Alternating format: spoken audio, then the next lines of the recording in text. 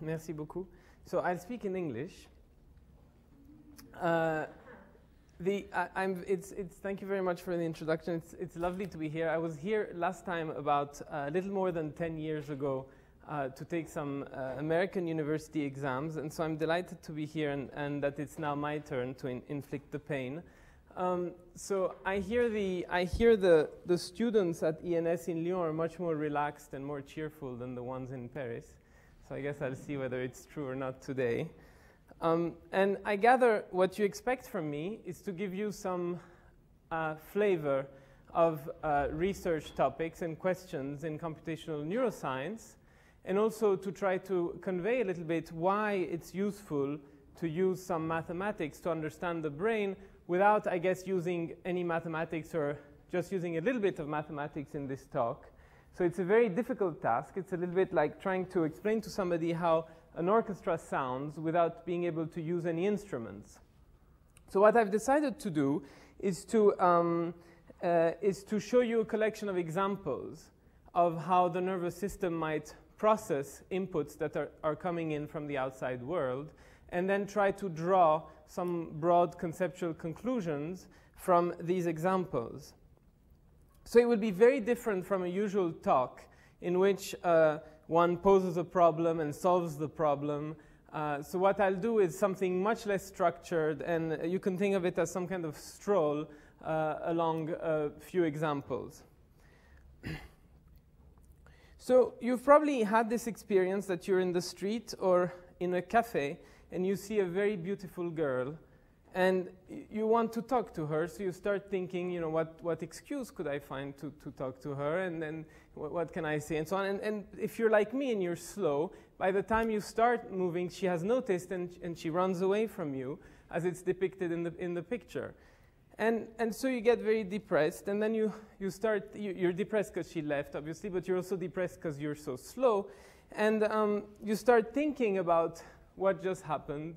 And you realize, after all, that maybe you're not so slow because a lot of things have happened in a very brief time, things that you feel you cannot control, like your heartbeat being elevated or your mouth becoming dry, and things maybe that you control a little bit more, like some feelings of admiration or beauty, and maybe even some rational thinking. But even before any of that, there's a lot of things that happen, very complicated things that happen effortlessly. For example, you effortlessly notice that it's a human being and not some other life form. And had you seen this girl at night or in bright sunlight, you would have had no trouble recognizing that it's the same girl, although the pattern of light coming into your eyes is extremely different. There's a huge difference between the left and the right patterns of light. Also, you had no problem noticing that whether this girl was running leftward or rightward, and even more so, you had no trouble saying that this girl is not running towards you, but is in fact running away from you. Is this a pointer?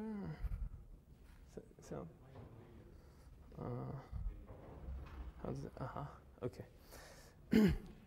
So all these things you did very fast and very effortlessly. And what I'm going to try to show you today is some examples of how some amount of this happens very early on, already in your eye, already in your retina. So what does it mean to say that you've seen this girl? What it means is that you're translating this picture, this image, into neural signals that are communicated from one neuron to the other. More specifically, the way they're communicated is that one neuron will generate some pulse, some electric pulse like this, which is then transmitted along its axon until you get to some region where the two cells meet, the synapse, and the signal is passed on from one cell to the next. And this is why this cell is called the presynaptic cell, because it comes before the synapse, and this is called the postsynaptic cell, because it comes after the synapse. And during this talk, I'll often schematize things this way, whereas here's the presynaptic cell, the synapse, and the postsynaptic cell. Now, maybe, how many of you are physicists? Okay, and how many biologists? Okay, half and half. So I'll show you also some data. I'm doing this to bring everybody up to speed. So I'll show you also some data where here you can see spikes, these action potentials that I've drawn here. And here that's a so-called raster plot. So it's either repeats of the same experiments or the output of different neurons. Every red tick here is one of these action potentials.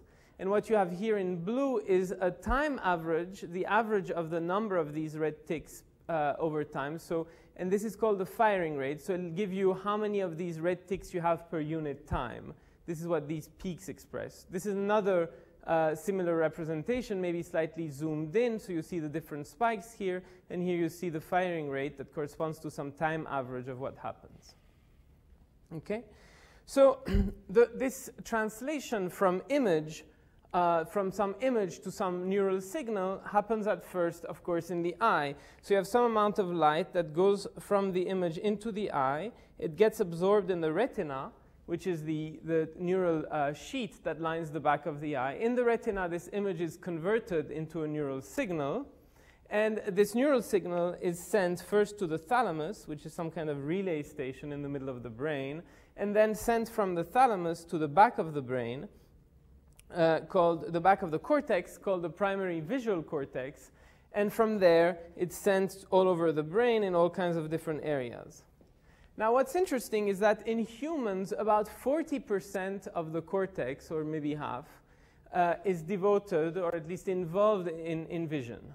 Okay? So it's a huge machinery involved in vision. And so whatever is dropped by the retina is dropped forever. And whatever is deformed by the retina is deformed forever. The retina is this little gateway that sends information to this huge machine that you have behind your eyes. So what is this retina? As I said, this retina is a little piece of a neural tissue that lines the back of the eye here. And it's made up of a few layers of nervous cells, of cells that are very similar to brain cells. That's why I say it's like a little brain in your eye. And here you see a picture of a human retina.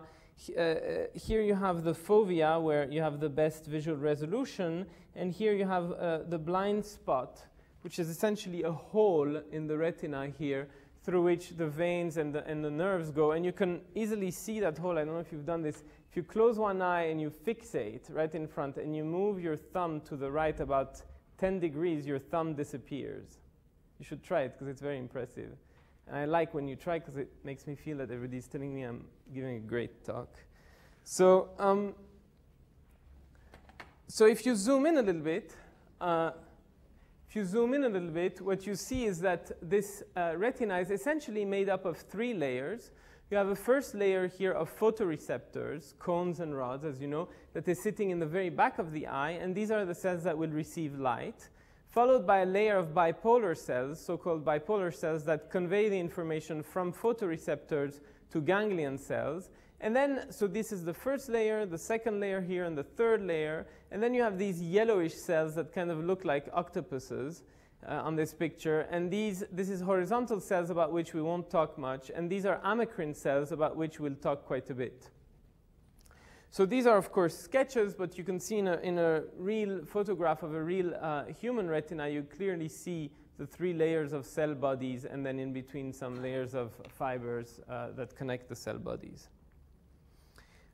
Okay, so another reason, there are a number of other reasons why the retina is really a little piece of brain in your eye. One reason is that it grows from the brain. So actually when the embryo grows, the retina advances from the brain into the eye. So it's a real piece of brain. And the other reason is that it's very different in its structure from the other early parts of the other senses. So if you compare, for example, sight with smell, what you see is that in smell, you have some receptor neurons that sit in the epithelium of your nose and express some receptors, and maybe you have maybe 1,000 different kinds of them. But whatever the number, every cell directly sends its axon all the way to the brain. So there's no intermediary processing. There's some parsing that goes on in the nose, and it's sent to the brain. Whereas in the retina, you have a few units or a few dozens of different cell types, but you have, so you don't have 1,000, you have a few dozens maybe, but then you have this complicated circuitry that already is there outside of the brain. And so you have an amount of processing that occurs in the retina may be similar to the amount of processing that occurs in a little piece of cortex. Okay, so what kind of processing happens in the retina? Maybe the idea that you have about the way the retina processes some image signal into some neural representation is that it's roughly like a Xerox machine. So you think that, well, it's taking some picture and sending some photocopy to the brain. And very crudely, it's correct. But if you look at it more in detail, it's a very poor analogy. And I think a much better analogy is that of a painter or a writer even, which send a very stylized, who create a very stylized representation of the input, or even a representation that is altogether in a different language. Okay? And part of the talk will be to explain how this stylization occurs. Now, why, of course, this kind of stylization, this kind of processing occurs in the brain many times over, and so why choose the retina? Why not go directly into the brain? And the reason is that the retina being much simpler and sitting outside the brain, you have a much more direct access, both experimentally and theoretically, but in particular experimentally. So the way experiments go is very transparent. You take out the retina out of the animal, a salamander, a rabbit, a monkey, one of these, and you shine some film on the retina, and then you can of which you have complete control, and then you directly measure the output of the ganglion cells of the retina, that is the cells that send their output to the brain. So you can control exactly what arrives in the retina, and you can read off exactly what the brain receives from the retina. Yeah, I forgot to mention, you take out the retina, and then you put it in a saline solution, and it survives there for maybe 8 or 12 hours, and it responds quite well for maybe 2 or 3 hours. So you can do quite a bit of recording. So this is how the apparatus, another cartoon of the apparatus where you have the TV that does any movie you want. It's narrowed down, focused down to the size of the retina with some prisms and lenses. And the actual things looks a bit like that. And then the retina is laid on top of a microelectrode array so that you can measure the activity of many cells at a time. And each of the electrodes will tell you some spiking of the cell to which it's near. And this is how it looks in reality. So the black prongs are the metal little pieces of electrodes. And then the green dots and lines are the cell bodies and the axons of ganglion cells. Okay. So now that we know how to measure things, let's come back to one of the original problems we had and see what we can say about it. So what I said is that you have a huge variation of the amount of light that comes in your eye between, say, night and midday sun, but you still are able to process it very well. Now, it's nice to just pause a second and see how large that variation is. Okay, because at starlight, where you can still see shapes and see movement and you can still see a number of things, there is one photon that enters every one of your photoreceptors any guess? Every 10 minutes, okay? And you can still see. Now that's quite impressive, I think. Now, at sunlight, in strong midday sunlight, there is about 10 to the 6 photons every second that enters every single photoreceptors, okay? So you have a variation of maybe 10 to the 9, 10 to the 10, something like this. So now, I don't know if you can think of a machine that works just as well, effortlessly, when the input changes by 10 to the 9 or 10 to the 10, okay? So how does the retina deal? Well, if you look at a picture like this, even if the total amount of light that arrives in the retina is large, what you can notice from the outset is what is informative is where it changes. So if I follow this line, interesting things happen here, here, here, okay? So even if the light intensity as a whole is very large, I don't really need to take it into account. If I just take into account the small differences here and then tack, I go through the waist, I come out of the waist, there's the arm, and so on. What is important here to describe this picture is for me to tell you where these things happen. Okay? And what's very interesting is that the retina is already built in such a way that the cells will pick up precisely these kinds of events.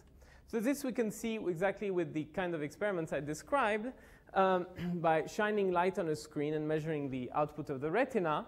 Here I've defined for you what is called the receptive field, and it's a very simple thing. It's only the region in space that is seen by a given ganglion cell. Okay, so if I shine light within the receptive field, it affects the ganglion cell. If I shine light out of it, it doesn't. Okay, so now if I do this experiment as follows. So if I shine light in the middle of the receptive field of this ganglion cell, I'll see some amount of response. If I shine light on the surround, on the outskirts of the receptive field, surprisingly what I see is a decrease in the activity of the cell and not an increase. If I shine light everywhere, you would have naively thought that you see an increase, you see an even larger increase, but what you see is just some very minute increase. And finally, I get the largest response if I shine light in the center and put dark around. Okay. So how does this work? We can see it very easily if we go back to our anatomy. As you remember, what I said is that you have photoreceptors that will absorb the light coming in, okay? They will be excited by this light, transmit their excitation to bipolar cells. They, in turn, get excited. They transmit excitation, some signal to the ganglion cell that then emits spikes that are sent to the brain. So there's a direct path going through these bipolar cells that's so-called excitatory and excites the ganglion cell as a function of the amount of light received. Okay. Now there are lateral paths that now go through these amacrine cells that I've drawn here in blue, and these amacrine cells are not excitatory cells, but they're inhibitory cells. And so they're inhibiting the activity of the ganglion cell instead of exciting it.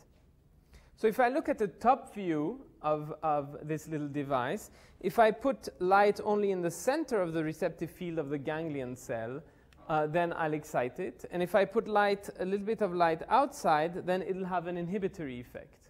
Okay? So by contrast, if I put dark around, it'll excite it even more. Okay, so you should get this because I'll come again and again on these receptive fields. So I hope it's clear. If it's not clear, you should ask me. It's clear? Okay, so now what happens, for example, if I put a bar of light here, and then I move it through the receptive field, like this. If I move it through the receptive field, what I'll see is some response like this. When the bar goes through the surround, I'll have inhibition mostly, so the activity of the cell is suppressed. And then there's a sharp increase of activity when the bar is on the center, and then again a suppression when the bar is on the surround, and then kind of the cell returns to its basic state, its natural state. Okay? So this, you can think of this as some form of predictive coding. What does that mean? It means that the cell, the ganglion cell, is sampling the input in space, and it's weighing positively the input at the center, the amount of light at the center, and weighing negatively the amount of light on the two sides. Okay? So if you use the center as a prediction of what happens on the two sides, well, if it's the same, the things will cancel out and you get zero. But then you get a non-zero response only if it's different. For example, if you have light here and dark there. Okay? And that's why some people call this predictive coding. Now, something I haven't explained to you, but you can imagine that it's very similar to this, is that inhibition arrives a little bit later than excitation. Okay? So you also have some form of predictive coding not only in space, but in time. So much so that the recent past is weighed positively, and the more distant past is weighed negatively. And so that means that these ganglion cells are not only good at detecting spatial gradients, spatial changes, but also temporal changes. Okay? So that in reality, although some cells are sustained, like the ones I just showed you before, most cells are what people call transient. So they respond in time very briefly, and they respond to a change of the input, and not to the input itself, much in the same way as a cell here responds to spatial changes.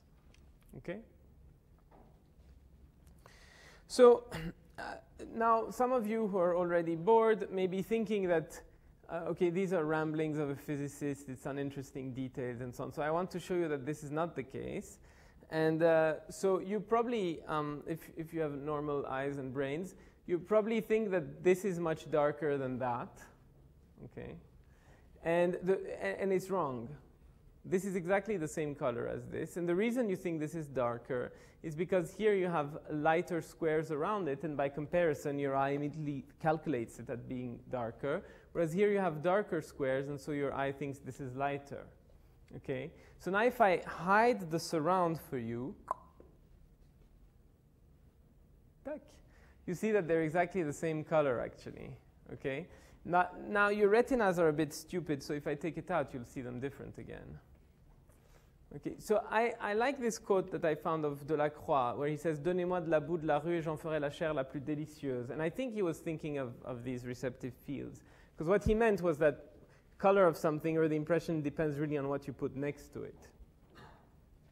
So I cannot resist, I shouldn't do this because it takes time, but I cannot resist just doing two transparencies of a historical digression on this, because I like the story. So probably the first such illusion was the Mach band. And as all of these illusions, it's a mismatch, it's a mismatch between the actual image and the perceived image. Okay, so here the actual image is some amount of light, then a gradient, and then a lower amount of light. Some amount of light, some gradient here, and then a lower amount of light. Okay, the perceived image has a peak here and there. And I don't know if you can see it very well, but you should be able to see a lighter band here, kind of whiter, and that is this perceived peak of white that you see. And the only reason is because your cell has parts of its surround in the dark, and suddenly it thinks, oh, then this part must be lighter, there must be more light. Okay? Now, the more common realization of this is just the horizon. You've probably noticed that there's a white line at the horizon. Well, this is a Mach band. Okay? And what's interesting is if you measure retinal cells that lie across this gradient of light intensity, you do find that cells that are near fire much more strongly. So you do find a peak in the firing, a peak that resembles very much the peak that you have in perception. Okay? So the guy who figured this out was Ernst Mach, and he's the same Mach who influenced Einstein on relativity, so he's a smart fellow. And this is what he says. He says, since every retinal point perceives itself, so to speak, as above or below the average of its neighbors, there results a characteristic type of perception. Whatever is near the mean of the surroundings becomes effaced. Whatever is above or below is disproportionately brought into prominence. One could say that the retina schematizes and caricatures. The teleological significance of this process is clear in itself. It is an analog of abstraction and of the formation of concepts. So I don't know about the last part of it, but what's extremely impressive to me is that this guy had no physiological experiments to go on with. So he actually predicted that you would have center-surround receptive fields in retinal cells from these illusions. Okay, so that, I think you have to be very, very, I think you'll agree with me that you need a big mental leap, a big mental effort to be able to deduce this or guess this. And maybe it's because he's thinking so much that his fists are clutched like this, because he's really focusing on this problem, and it paid off because he got his stamp. Okay, so if you can keep your fists clutched for long enough, you can get your stamp. Okay, so much so for historical digressions.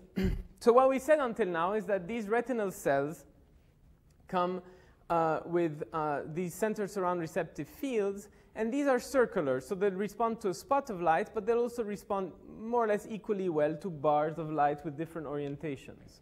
Okay? But now the situation in the brain is very different. In the brain, you also have, in the primary visual cortex, for example, you also have receptive fields, but those are most of the time elongated. So such a receptive field, for example, responds much better to a horizontal bar of light than to bars with other orientations, okay? To bars of light that are along its axis, okay? And then in even deeper areas in the brain here, for example, you have cells that are specialized for even more complicated patterns. For example, there's an area where you have cells that can recognize the face of a physicist as opposed to more normal-looking people, for example. Now, before, So what I want to say, so now that I've taken so much time to establish this, I want to tell you that this is in part wrong, and that you can even find complicated things like this in the retina. But before doing this, I just want to say one more word about how this all works, is the fact that these receptive fields are constantly adapting. They're not static objects. So you've all had this experience if you're in a dark room like in a movie theater and you come out and there's bright sun, you're blinded for a while, you can't see very well, and then after a few seconds you can see again normally. And presumably what has happened is that when you were in the dark room, this receptive field adapted itself so that you would have a lot of excitation available.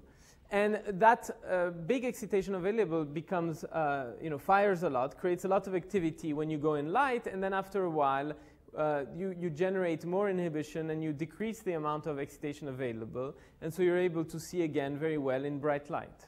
Okay? So the crude picture is you have these circular receptive fields that are kind of adapting all the time in the retina, and then you have elongated ones in the brain. And so people would think the retina takes care of spots of light and the cortex takes care of shapes. Okay? But there's a series of very nice experiments that were done at Harvard in the last few years that show that this picture is not rich enough, is incomplete. And the experiments go as follow. Suppose that you're in an environment that has mostly vertical shapes, like a forest with trunks that are vertical, for a while, and then you switch to an environment with mostly horizontal shapes like this picture. Okay? Well, if I measure what is going on in your retinal cells, what I'll see is some activity that wanes over a few seconds, and then when you switch environment, you suddenly have a sharp rise and then a waning again. Okay? So presumably what is happening is that this the receptive field of this cell is adapting, but it can't all adapt to 0, okay? Otherwise, you would never see this sharp rise here. So presumably what is happening is that it's adapting in such a way as to become less receptive to such inputs. So it's elongating in the perpendicular direction. So when I now have horizontal shapes, this thing can pick it up very nicely, and you have a sharp peak. And again, the activity wanes, and presumably what is happening is that, again, the shape of this receptive field readapts. Okay? So that's a cartoon, but you can actually do the experiment, and you do it in the following way. You show some input here, an input with a lot of horizontal lines in it for 10 seconds, and that's the input you use to adapt the cell. Then you probe the cell with a mixture of horizontal and vertical flickering like this. Or you can adapt it with respect to vertical gratings and then probe it with a mixture of vertical and horizontal for 1 second afterwards. And what you see is that after you've adapted to horizontal, your cell is much more sensitive to vertical inputs than to horizontal ones. Okay? Whereas after you've adapted to vertical inputs, your cell is much more sensitive to horizontal inputs than to vertical ones. Okay? Is it clear? Yeah? Now, an important thing here is that these inputs are flickering all the time. They're not static inputs. Because, of course, if you had static inputs, you could say, well, the cells just get tired from picking up whatever they're picking up. But these stimuli are changing contrast all the time, moving around all the time. So any point on this picture is statistically equivalent to any other point. And the only thing that changes between this picture and that picture is our correlations, our 2-point correlations between this point here and that point there. So there's a horizontal correlation here which is stronger than there. Apart from that, the two are statistically similar. Okay?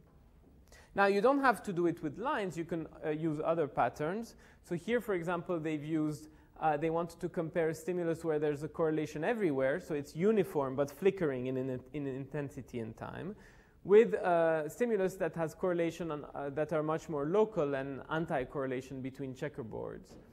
And so you can measure the sensitivity of the cell to these two inputs after adapting to the checkerboard, and you measure it again after adapting to coarse-grained, to the coarse-grained stimulus, yeah. And what you see is that after you've adapted to the coarse-grained stimulus, the sensitivity to the checkerboard rises from the previous case, whereas the sensitivity to the wide field, to the coarse-grained stimulus, decreases, okay? So you don't have a uniform adaptation to any pattern, but you have a pattern-specific adaptation. Okay? And this, as I said in my cartoon, occurs over a few seconds. So after a few seconds, maybe 10, maybe 20, you're back to base state. Okay. So how does this work? I'd like to try to explain how this works in some detail. And to do that, we should go back to the anatomy. So recall the anatomy with this direct pathway of excitation, some lateral pathway with inhibition. And one thing I hid from you before was that these amacrine cells not only feed into ganglion cells, but they can also inhibit directly the bipolar cell terminals here. Okay, so that's an element that we'll use. So there's two ways that this pattern-specific adaptation can happen, and I'm going to illustrate for you both of them sequentially. The first way that I've called a learning model relies on the following property of synapses. The property says that if two neurons are active at the same time, then the synapse between the two will strengthen. Okay. So what happens, for example, if I illumine, if I shine a vertical bar of light on this simple model retina, on this little network, okay? So if I do that, then this cell will be active at the same time as the ganglion cell, and as a result, these synapses will get stronger, okay? Now remember, this is an amacrine cell, so it's inhibitory. So since these synapses are getting stronger, this ganglion cell is more inhibited and so less active. Okay, so in time, its activity decreases. But now, if I take out this bar of light, and I now suddenly shine a horizontal bar of light, then what happens? These amacrine cells that have been strengthened are not invoked anymore, but these have weak synapses, and so the activity rises again. Exactly like in the cartoon that I showed you before. So that's exactly as if the ganglion cell had acquired a receptive field that were kind of elongated horizontally. Okay.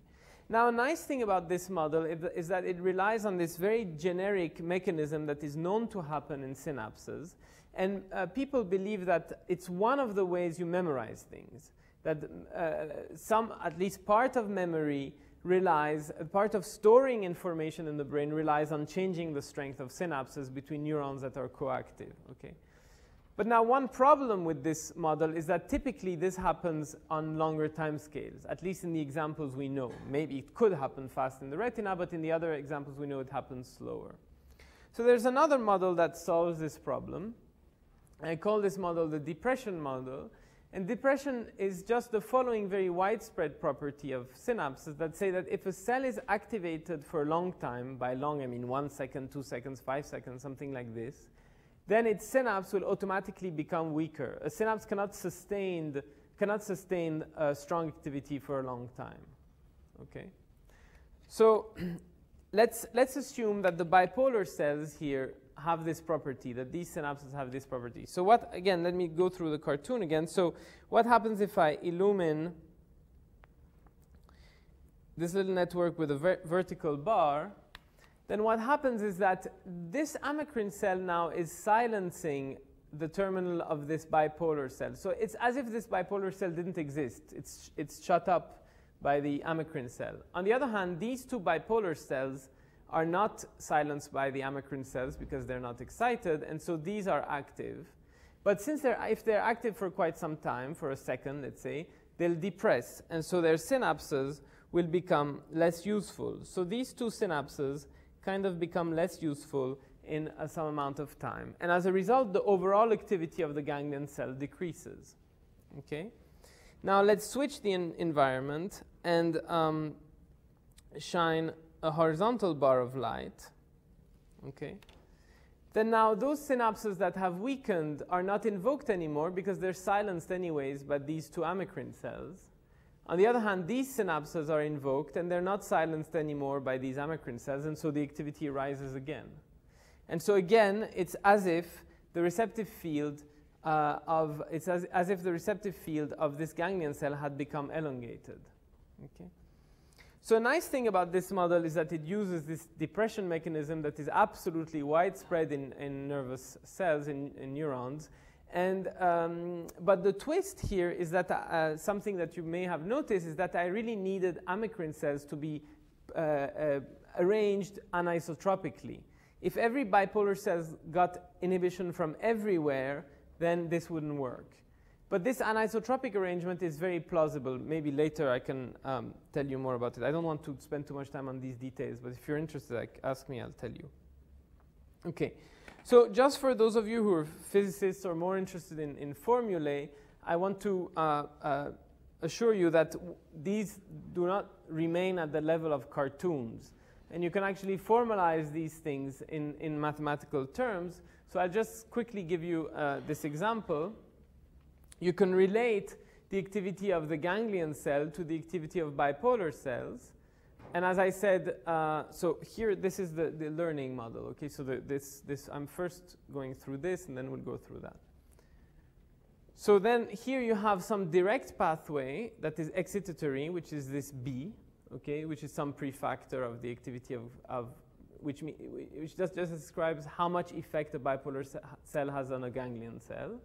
And then you have an indirect pathway that is contained in this A, and you see from this minus sign that it's inhibitory, and that describes the combined effect of the bipolar and the amacrine cell.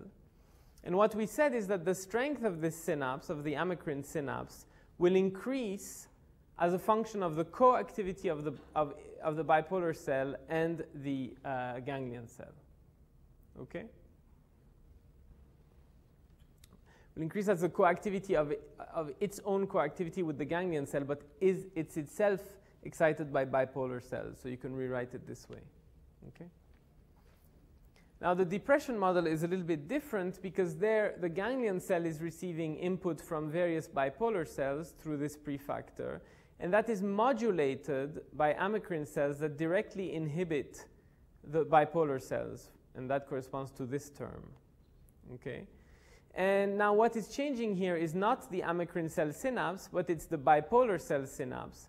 And what we said is that this bipolar cell will depress as a function of its own activity. And its own activity, of course, depends on how much it's modulated by the amacrine cell. Okay? So once you write these equations, of course I'm cheating with you because these are all linear. In reality, there's all kinds of nonlinearities that are important and so on. But it's a harmless cheat. So you can solve everything, even with the nonlinearities, you can solve all these equations. And so what you do is, by the way, it's always better to write down some model and cheat and then see what you get. That's the Jesuit principle, that it's better to ask for forgiveness than for permission. So what you can do here is to put in any input you want, so any activities of the bipolar cells, and then you solve these equations, and then you get the output. And when you get the output, you can read off from the output what kind of adaptation went on. Okay, so I don't want to bore you too long with formulae, but you can do this. If I call this combination the receptive field, B minus A is this little receptive field, you can actually solve for how the receptive field evolves. And I'm not expecting you'll understand everything here. I just want to illustrate that the receptive field, you can express it entirely as a function of this little thing here. And this little thing is the correlation, the spatial correlation in the inputs. Okay? So I can express everything at the end in terms of how much correlations I had in the input in given spatial orientations. And so I can tell you how much the cell has adapted in a correlation-specific manner. And I can do this for both the learning model and the depression model. Okay?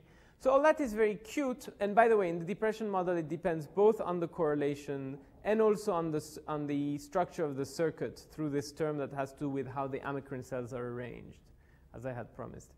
Anyway, all this is very cute, but once you read, once you do this calculation and read all this thing, what is important is to try to come up with some qualitative effect and try to propose some new experiments. So one experiment that you could propose is the following, and I find it very cute. So I suggest you first show some whole field flicker, then you show vertical bars, and then you switch to horizontal bars.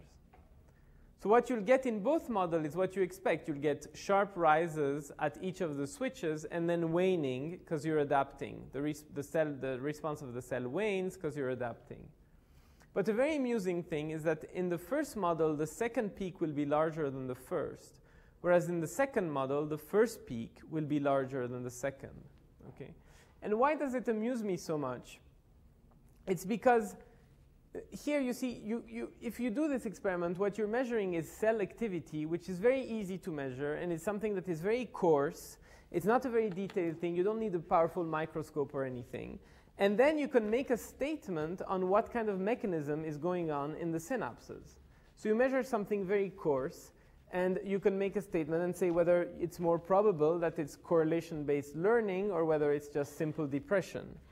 Okay, and if I hadn't done this model, I'm not sure I would have thought of this just offhand. Okay. So what we saw up to now is that this little circuit can act as a computational device and actually can represent these receptive fields that can readapt in various shapes. But this was a very general thing. I didn't tell you whether it's a specific kind of cell that does it, or whether it's a very specific kind of synapse. And in fact, there are much more specialized computational devices that have to do with specific kinds of cells. But to notice this, we have to go slightly deeper in the retina and notice that every single type of cell, every single class of cell I've told you about comes in many different types. You have, you have one type of rod and 3 types of cones in humans. You have a few types of horizontal cells. You have about 10 types of 8 or 10 types of bipolar cells. You have many types of amacrine cells, many types of ganglion cells. And they differ by their lateral extent, by the width of their dendritic trees. They also differ by their depth into the retina.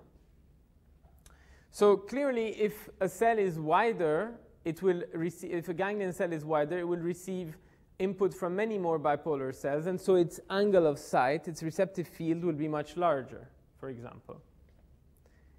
A similar distinction is obtained with depth. These bipolar cells project at very precise locations within their layer, so within the retinal layer. So that's like a second stratification within the retina. But the main thing to notice here is that this essentially divides in 2 layers, the off layer and the on layer.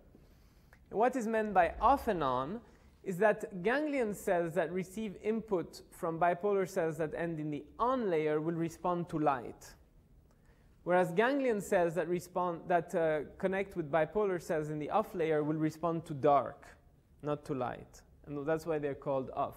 So on and off bipolar cell have actually inversed receptive field. One is sensitive to dark in the center and light in the surround, and the other one is the other way around. Okay. Now, I've told you all this to show you that when you put these 2 systems together, something extremely interesting may happen.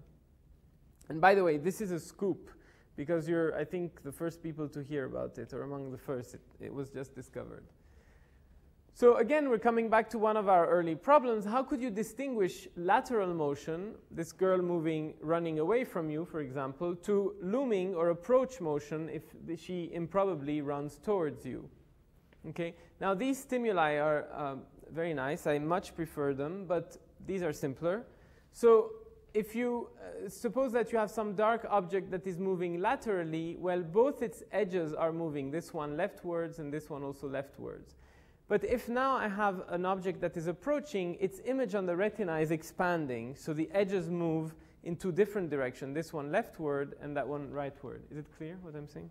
Yeah? Let me write it. So both edges here are moving in the same direction, whereas here, when it's approaching, the image enlarges on the retina, and so the edges are moving in different directions. And so Thomas Münch, in the lab of Boton Roska at the FME in Basel, did exactly this experiment and found a cell in the retina that responds to this approach motion, to the edges expanding, but doesn't respond to the lateral motion. So he takes this cell, he flashes some grating like this, so he sees a response when he flashes. Then he waits, and then he suddenly starts moving these things around, either laterally or in an approach motion, so expanding. So you see a big response for the approach, and barely any response for the lateral motion. Now, this is happening in the retina, in one cell in the retina. It's not in the brain. You haven't thought about it. It's already in your eye. Okay? Now, you can do this experiment much more precisely. Look at the left and right panel first. So here is this bar, and you start expanding it at different velocities. And you see that you always have some response, even at relatively low velocities. But then if you move both edges at the same time, so the bar just slides along, just moves along, you see barely any response, even at very high velocities. And in fact, you can do this experiment for all, for all kinds of velocities of the left and the right edge. And you see that you only see responses in this top left quadrant, which is where at least one of the two edges is moving as if it were approaching. Okay? So this cell will actually start firing when the girl is running towards you, and will be silent if she runs laterally or runs away from you. Okay? So how does this work? It must work in a very kind of exotic manner, because remember I told you before that these ganglion cells have such receptive fields, and we said that if I have a bar of light, or dark, if it's an on cell, a bar of light that is moving through its receptive field, what I'll see is a big response. And here I'm just telling you, if I have a bar, I see no response. So this seems like a blunt contradiction to what I've told you just before. Okay? So what we believe is happening is that the receptive field of these cells are completely different. These receptive fields are not made up of one center and a surround, but they're actually a collection of many little subunits that come as pluses and minuses. So what are the plus subunits excite the cell. The minus subunits inhibit the cell. Okay? The plus subunits are themselves excited by dark, and the minus subunits are excited by light. Okay? So if I shine light on these minus subunits, it'll inhibit the cell. If I shine dark on the plus subunits, it'll excite the cell. Okay? So what happens if I have something that is looming, that is approaching, where if I go from one time step to the next time step, the difference between the two is that here I have added this annulus of dark. Okay? So this annulus of dark will excite these pluses, and I'll see a response. Okay? On the other hand, if I have an object that is moving, what I see is that if it's moving, say, towards the left, then the left edge, if I compare one time step, if I compare one time step to the next, the left edge has covered some area, so I have some added dark on the left, but the right edge has moved to the right and so has uncovered some light area, and so I have some light on the right. Okay? And so the dark excites these plus cells, the light excites the minus cells, the two cancel, and the ganglion cell doesn't respond at all. Okay. By the way, not only it's a scoop, but this is the first cell in a mammalian that has been seen doing this. It's in mouse. There have been similar cells in pigeon and in insects, but they've all been seen in the brain, not in the retina. So that's the first one in the brain, in the retina and in mammalian. So let me just quickly show you that, again, this is something that you can model and try thinking about it quantitatively. So you have the receptive field of your ganglion cell now that is made up of all these small subunits, and you have some input on it, this bar. And what you have to do is to see how the edges of this input will excite the subunits, sum the effect of all these subunits on the ganglion cell, and from this sum predict what is the response. So every one of these subunits, very similarly to what we said before, processes things with one of these temporal filters that you can deduce directly from data. Then you sum all of the convolutions of these filters with the input. You get what enters the ganglion cell, and then you have a simple nonlinearity that transforms that quantity into the firing rate of the ganglion cell. Okay, so it's a very similar model to what we've talked about before. And what you see here is that this model, the predictions of this model are drawn here in these black dots, in this black dotted line.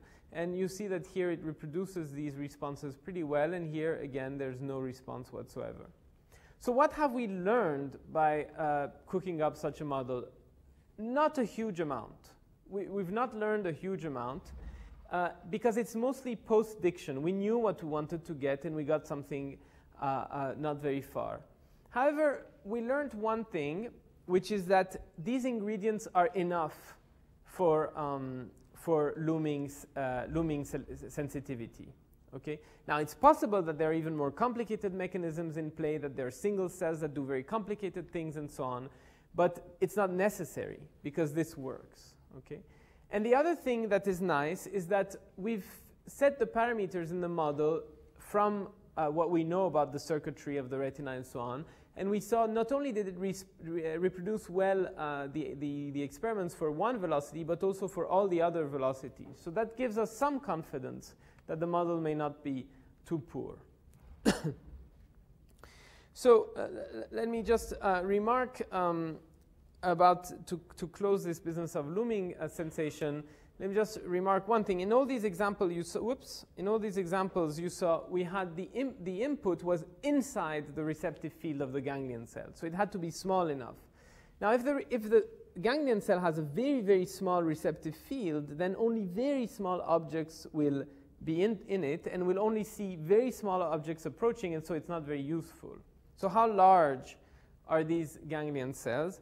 Well, from what we can say, these cells are about at least 10 degrees. So every one of these cells sees at least 10 degrees of your visual field. So they're very, very large cells with very poor resolution. Okay? So what does 10 degree mean? It means about, if you're a mouse, it means about an eagle at about 1 to 5 meters. Okay? So now it was nice to have looming detection for the girl running towards you, but if you're a mouse, it becomes much more critical to see an eagle that runs towards you, and presumably when it's about 5 meters away from you and the cell starts firing, it probably means that you have to do something about it. So I wanted to show you some other such devices. One device in the retina that is one cell that is able to distinguish global motion from the motion of an object against a background, and also another device that is able to distinguish left-moving object from right-moving object. So, but I think I don't have so much more. I have maybe about 15, 20 minutes, something like this. So maybe I'll skip this, and if there's time at the end, I can tell you a word about it, or if anybody's interested, you can ask me in the questions and answer. But now, just for fun, maybe I'll skip this more serious stuff and just go in the more speculative,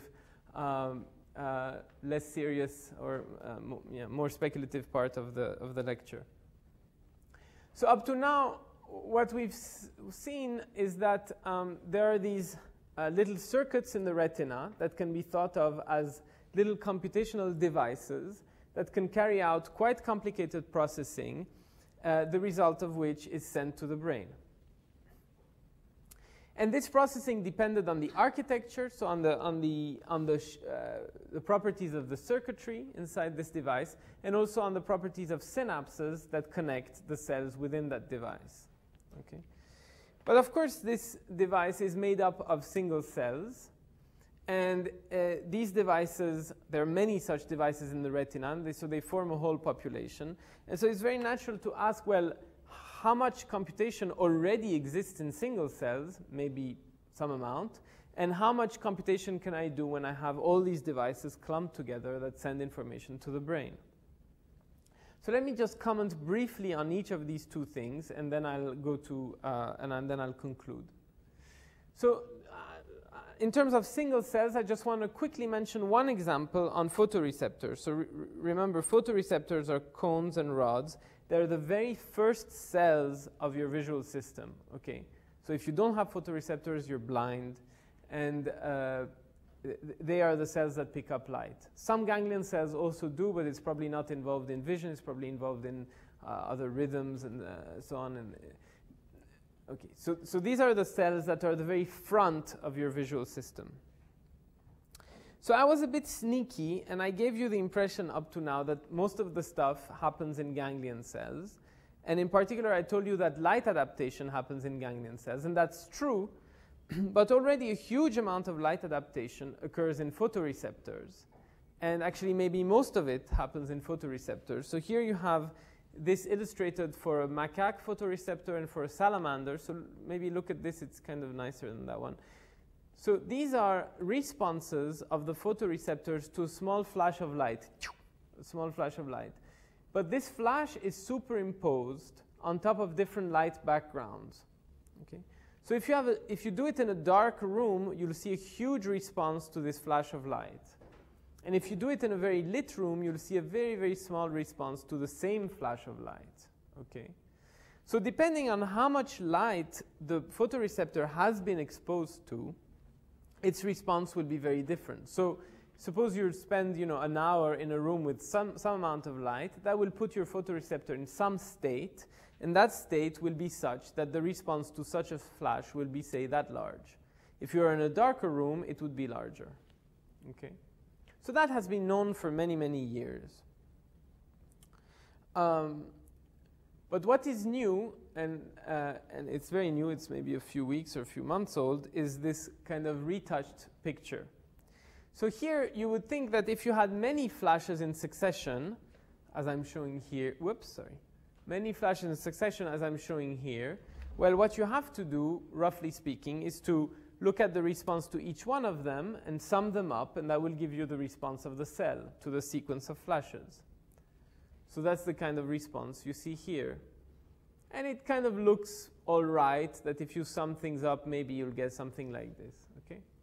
But if you do it in detail, you see that although it's roughly right, it's not completely right. So here in blue is the actual response of the cell to such an input of light. And in red, you have this naive prediction that I've just talked about. What you see is that there are many regions here where there's a big difference between the prediction and the actual output of the cell. And if you look at how much light the cell got about 1 second or half a second before the time of the discrepancy, you'll see that these are typically rather extreme cases where the cell has been either deprived of light or had got too much light in the past 1 second or half a second. Okay? So you can actually do that much more precisely.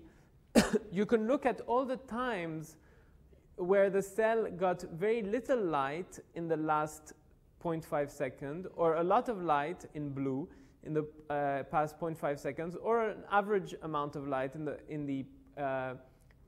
green, and you can measure the response to flash for each of these cases. And what you'll see is that the largest response is when the cell just got less light in the last 1 second. Okay? So schematically, what is going on here, if I call R the response of the cell and S the stimulus, is that the response of the cell has a fast component that is a function of the stimulus that it just got in the immediate past. Okay? But that response is modulated by some function of the stimulus, not in the recent past, but over the last half second or 1 second. Okay? So it's not that it adapts extremely slowly and you have to wait for an hour in a dark room or something like this. It really adapts relatively fast over a scale of 1 second, half a second, a fourth of a second, maybe 2 seconds, something like this. Okay? So what it means is that the response of the cell will be sensitive to the statistics, not only sensitive to the mean over an hour or a day, but will be sensitive to the statistics of the input over intermediate time scales like 1 second. And 1 second is a very, how shall I say, is a very reasonable, a very real time scale, because humans saccade their eyes, so move their eyes about maybe 3 or 4 times a second. Okay? And many things change over a range of seconds and things like this. So that's a very sensible amount of time over which to look at statistics. And I'm not going to discuss this any longer, but you can see that it opens up all kinds of questions. For example, if you moved your eyes faster, would you adapt more or less? How does the statistics of the input relate to the response? How fast can the statistics change in a way that you can still pick it up in the response and things like this? So you could pose all kinds of interesting problems. So now let me comment on the other extreme, before concluding. So the other extreme was you don't have one cell, you don't have one device, but you have many of these devices, many of these little circuits that end up in a ganglion cell, and each of these ganglion cells sends information to the brain. Now, any one brain cell sees many inputs at the same time. Okay. So that opens up a whole universe of questions as to how a collection of these cells, a collection of these devices will represent information, and not only one of these cells. So that's really the topic of a whole different lecture, and maybe it would have been wiser for me not even to mention it, but I thought it may be still worth just mentioning a few conceptual points to kind of motivate you to think about it or look into it. So the first question that arises, which we haven't talked about at all, is the question of variability. If I go from, say, if these different lines represented different cells, they all more or less do the same things, but here you see this cell has missed a spike, this one has a spike there, this one doesn't, and so on. So there's a little bit of variability. And there's always some amount of variability in the way these cells function. But I don't see a very variable world. You know, every time I turn around, you're there. It's not like one time you're not there and then just after you're there. So, so this somehow has to be resolved by the brain. And of course, if I have many devices, many such cells that do similar things and respond similarly, I can calculate an average, and that average, or this brain cell rather, can calculate an average, and that average will get rid of the variability. Of course, I don't want to push that to the limit, because if I have every cell doing the same thing, I will be able to code only for one thing, or a very limited class of things. So I still want my devices, my cells, to be heterogeneous, so I can code for different things and pick up different aspects of the stimuli. So there's a trade-off between controlling the variability and coding, and having a large enough coding space, and having a heterogeneous enough system. Okay? And the last point, which is maybe the most interesting, excuse me, is that of correlations. Up to now, we've just talked about one device doing a very specific thing. And if I have many devices that are now sending information, I can either think that they're working kind of independently, a little bit like the orchestra when they tune before they start playing a piece. They're all kind of independent. Or they could be acting in a very correlated manner, watching each other and seeing what the other does and modifying their behavior as a result, a little bit like in the orchestra when they're playing an actual piece. Okay? And so the question of how these correlations may affect or may improve the way you code an input is an open question, which I find very interesting. So let me conclude with two panels, one that concerns the contents of the lecture, and the other one that concerns the methods. So what we first saw is that the perception or sensation, or visual sensation at least, is extremely active or adaptive, that it's sensitive and it's remodulating itself all the time as a function of the statistics of the input. First we said as a function of the amount of light, then we said as a function of correlations present in the input. And one could ask, how fine can it go? How detailed can my adaptation be as a function of the input that is arriving? Okay. The other thing that always kind of mystifies me a little bit is that this adaptation not only occurs very early on. Okay, we just said that light adaptation occurs in the photoreceptor. So as soon as the visual world enters you, it's modified. You don't even have time to see the world as it is, because the very first cell changes the world for you. Okay, so it happens very early, but then it happens again and again and again. And how do you decide how you organize it? How much do you adapt early and how much do you leave to adapt later, and so on? And I don't even know how's the right way to pose this question, but I think there is a question to be posed. Then what we saw is that part of this active or adaptive perception is carried out by computational devices that are made up of small circuits in the retina. And I showed you some examples of devices, and one could ask, well, how many kinds are there? You know, how specialized can they be? How fine is the stimulus aspect that I can pick up? How sophisticated are they? And we only know a few examples of these devices, I guess, until now. Also, what we said is that computation doesn't occur in one location, like at the level of circuits or at the level of synapses, but it occurs really at over many stages. It occurs in single cells, like photoreceptors. It occurs in circuits as a whole, and presumably also complicated computation happen at the level of populations, even in the retina. And the last question, which is some kind of meta question, is I guess you kindly invited me here because I say I work on theoretical neuroscience, and I hope you haven't been too disappointed that I've told you about the retina. And one could ask, well, is the retina really useful to try to understand something about the brain? So are simple systems like the retina, or say small worms about which you know in detail how the brain is wired up, useful to understand the brain, or more complicated things like the cortex or not? And I don't know the answer to that question.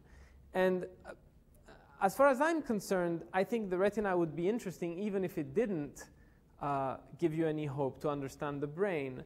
And it's very possible that the way computation is carried out in the brain, in the cortex, is very different, that things are much more random, things are much, much more plastic, the circuits are much less predetermined, and so on. But I would be very surprised if some elements that you can find in the retina are not present in the cortex, just because the machinery is so similar. And also, you have to start somewhere, and I think it's a nice bet to start where you can control things experimentally very precisely. Then let me just maybe say 2 words about why include math in the way you think about the brain. Well, there are a number of reasons, I think. None of them may be super important, but one thing is that math is a nice tool, or mathematical descriptions are a nice tool to relate phenomena, mechanisms, and machinery, and devices that carry out the mechanisms. It's a nice, clean way to relate these things.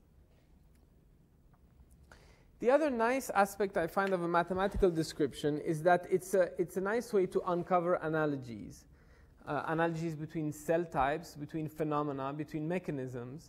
And often when we look at, say, a given mechanism or given biophysical problems, we're so preoccupied by the details that it's very hard to see that it's very analogous to, say, something that happens in another sensory modality. But once you've stripped it down and once you wrote a coarse mathematical model, then it's much easier to see that it looks very similar to something else that is interesting in some other context. Then maybe the most important input of math or mathematical thinking in neuroscience is to propose new experiments. Just because you have the hope of writing a model that allows you to make some new predictions, hopefully qualitative predictions, with which you can propose new experiments. And that's probably the most important input of math. And finally, I think math is nice because it makes the idiot smart. And what I mean by this is that probably none of the things I told you today really needed math. Okay? If somebody were smart enough, he could have just thought about these cells and come up with the conclusions. But math allows you to start from somewhere and to start writing things, and kind of is like a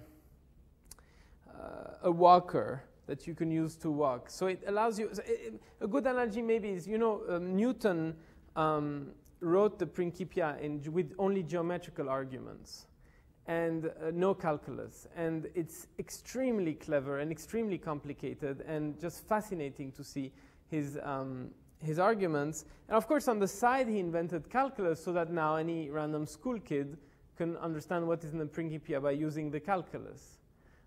So it allows you to be a bit smarter maybe than you would be otherwise. Thank you. Oh, sorry. No, the most important slide.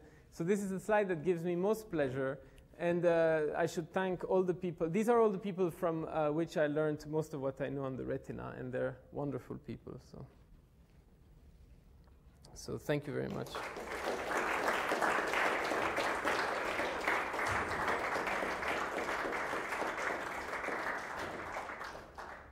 Merci beaucoup.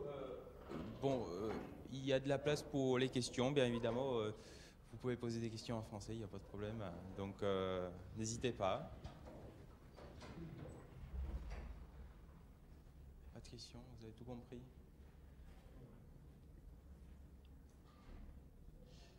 Je vais peut-être avoir juste une question. Enfin, j'étais assez impressionné par l'exemple de l'aigle qui s'approche. Donc, en fait, il y a ensuite des cellules qui sont développées en fait, par rapport à cette action.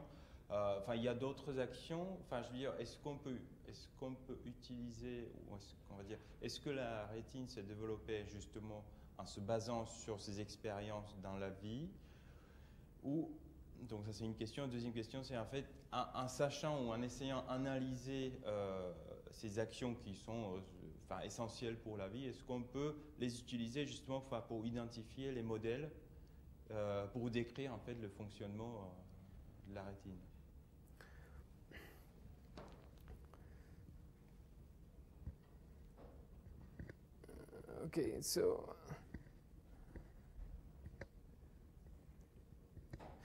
Okay, so this is big questions, but okay. So first of all, there is, I guess, undoubtedly a lot of evolutionary pressures on how these circuits are like. Okay. So for example, something that has nothing to do with the retina and about which I know very little, but there are circuits that have to do very directly with fear. Okay. And when you see a snake, for example, you have a fear reaction before even you can really analyze what you've seen and be really conscious that you've seen a snake and so on. And this is because there's a pathway that doesn't go to cortex, or maybe goes and comes back very fast and goes mostly through amygdala and is a much faster pathway. And presumably that is some evolutionary, some result of evolution to enable you to react very fast to fearful inputs. Okay. So on the one hand, there are these evolutionary things. On the other hand, there are physical limits that of how much energy you're willing to spend, how much heat you're willing to generate, how much space you have in your ocular globe in your brain, and also limits of the sort, for example, how much resolution can you have given the wavelength of visible light and so on. So you have a combination of pressures that come from just machinery and also from evolution, and these kind of mingle to give you the circuits you have, and presumably things are still evolving, and these are still kind of perfecting themselves.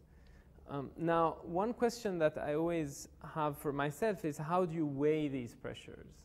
And you have many, many such pressures, and I don't know how you weigh them. And so I don't know, and I feel that the outcome depends a lot on how you weigh things. So it's very nice when you can find a circuit that does some task, and you can say this task is behaviorally very useful. And what is behaviorally very useful is also a guide to finding these tasks. But I don't know of any methods that really kind of in a deductive manner lets you go from one to the other. I have a question about the proportion of specialized cells that do the looping versus the center surround cells. Okay, so these I don't know in detail the answer to that question, and I don't know if anybody knows actually. But these cells are, those cells that have been seen in mice are off alpha cells. And so they're very large cells, and if I'm not wrong, they tile the retina in a relatively non-overlapping manner. And so they're much, much sparser than the smaller cells that have more standard receptive fields. And by what factor, I don't know. I could probably calculate it if I had a minute. But I don't want to give an answer which is imprecise now. But they're much sparser than the... Now, I should say also, these looming sensors that I showed in these mammalian cells are very primitive. The ones that have been seen in pigeon and in insect, in locust, are actually much more sophisticated. And if you want, for example, they give you some peak of firing before the object has actually reached you, and they look like they do many more computations. And those cells are in the brain, not in the retina, and they're even wider receptive fields. They're much wider, so they may be built upon such cells that have kind of an intermediary receptive field between the very small ones, the high resolution ones, and the very global ones. Now, the ratio of sparseness, I would have to think about it for a second, but we can calculate it probably. Bon, alors voilà. Vous avez parlé du fait que quand on avait des barres qui étaient horizontales ou verticales, on avait une espèce d'anisotropie qui se créait, on était plus ou moins sensible à un sens ou l'autre. Et sur tout l'exposé, vous parlez de temps qui sont de l'ordre de la seconde, du dixième de seconde. Et pourtant, c'est bizarre. On ne voit jamais un objet droit, vertical, qui se tord un peu quand on change assez rapidement les images. Alors, bon, d'abord, il y a... OK. So, my point was not that you would see an object that is straight getting crooked. OK? Okay, so the way you should imagine it, you have these collection of cells. They're all picking up the amount of light that is coming in. You have cells, as this gentleman said, that have small receptive fields, other that have larger ones. Then the brain kind of recombines all of that together to tell you what image you've seen. Okay. Now, each one of these cells has some amount of sensitivity. Okay? And this amount of sensitivity depends on what is the structure of its receptive field. So what I said is that a given cell that has a circular receptive field, maybe in 10 seconds will acquire an elongated receptive field. But you will not see an object being crooked. If you had, say, a round object on that receptive field, now that it's elongated, maybe you'll see a slightly lower answer, a slightly lower response in magnitude. Okay? But there's no reason you should see the object itself being crooked. It's just a rescaling of the magnitude of the response that you'll get. Okay?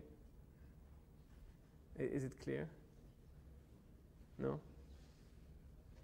So, okay, let me draw it here maybe. It doesn't work. I can, you know.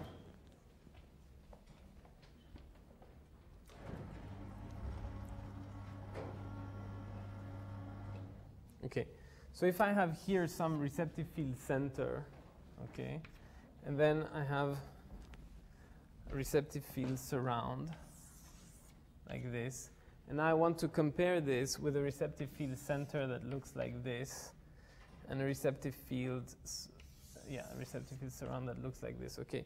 Now suppose I'm shining a bar of light here, okay.